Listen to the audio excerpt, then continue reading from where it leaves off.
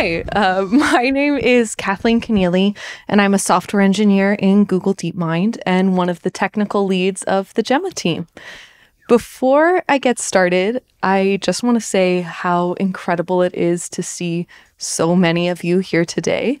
When we were building Gemma, our North Star, really the thing we were most excited about was building something that would help accelerate research in the open source community. And in the very short amount of time since we have launched, I can't believe how many incredible projects, research, innovations the open source community has already built on top of Gemma. So I'm particularly excited to be here with you all today, and especially delighted to tell you all about one of my favorite tools for model development, JAX. JAX is the core fundamental framework that underlies all of Gemma's development, training, and testing. I have a feeling that there are probably many of you here today who have used JAX or are currently actively using JAX in your work. I see a couple of nods and smiles. If you haven't used JAX before, I'd like to spend the next couple of minutes giving you a high-level overview of what this framework is and telling you more about why JAX is the framework that the Gemma team chose to do all of our model development.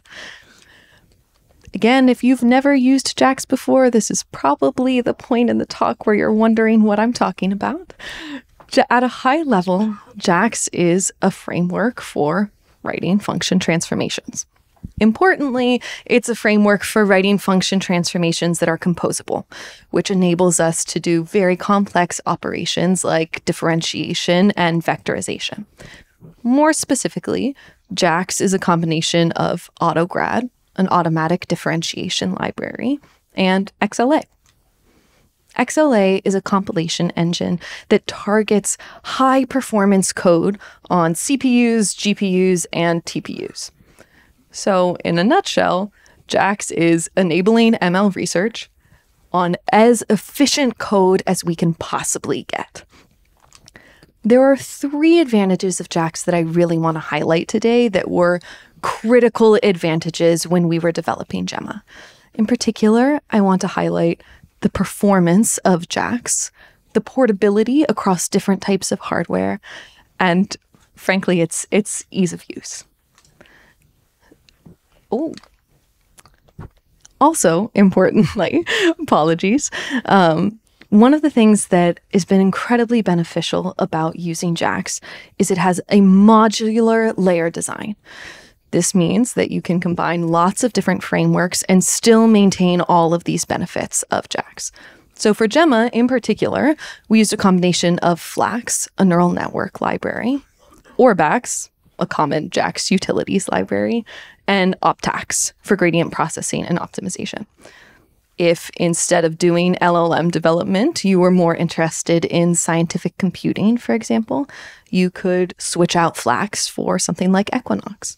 Or you could replace that entire top stack with Keras, as Martin just demonstrated for us. And again, as I said, there are many benefits to using JAX, but these are the 3 that I'd like to highlight for you today. Specifically, when we're talking about performance, I'd like to highlight the visual transformer study done late last year.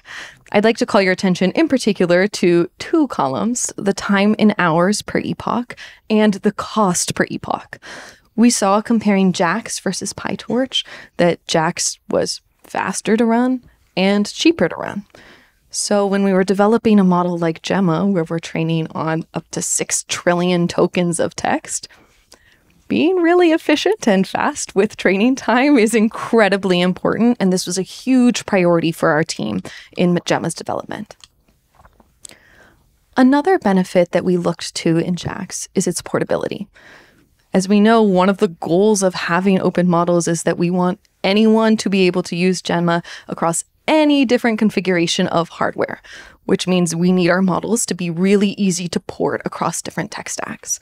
And this is where JAX comes in especially handy.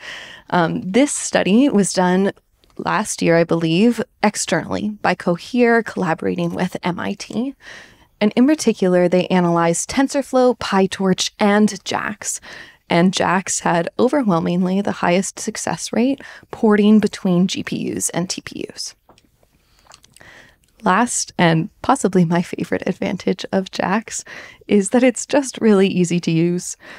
Training LLMs is hard. The code that we write is really complicated, so it's incredibly important when we're doing big collaborations that we're able to write code that's easy to read and easy to write. One of the things I love about this user quote is that I think it encapsulates just how satisfying it is to write code in JAX. It's clean, it's easier to read, it's easier to write. This quote really highlights, I think, the user experience when it comes to JAX's performance. As I mentioned earlier, it takes a long time to train LLMs, and JAX just makes everything faster. So these are a couple of the reasons that we chose to use JAX when developing Gemma. I will now move on to a very small demo for you. I am sorry to say that it does not include anything about pirates, and I don't have a pirate voice to demonstrate for you. But if we can move on to the demo, that would be great. Ooh. Perfect. All right. So unfortunately, we are a little short on time today, so I won't be able to run all of these cells. But in particular, the thing that I want to highlight for you today is just how easy it is to get started using Gemma with JAX. I'm going to show you very little code because it takes very little code to get started with Gemma in JAX. In particular, setting up Gemma is very easy, as Martin has already demonstrated for us.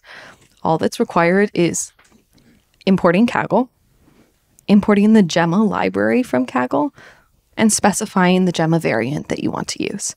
Again, we will be using the to-be instruction-tuned variant in this sample. Once you've loaded the Gemma model, there are only 4 steps required to start sampling from Gemma models, and they are all 1 to 2 lines of code. First, we download the checkpoints. We initialize a tokenizer, just 2 lines.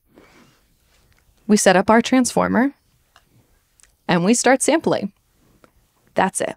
There are only 3 components required: the tokenizer, the transformer, and the sampler. From there, you can get started interacting with Gemma, asking it the important questions. And as you can see here, we can get prompts going fairly easily.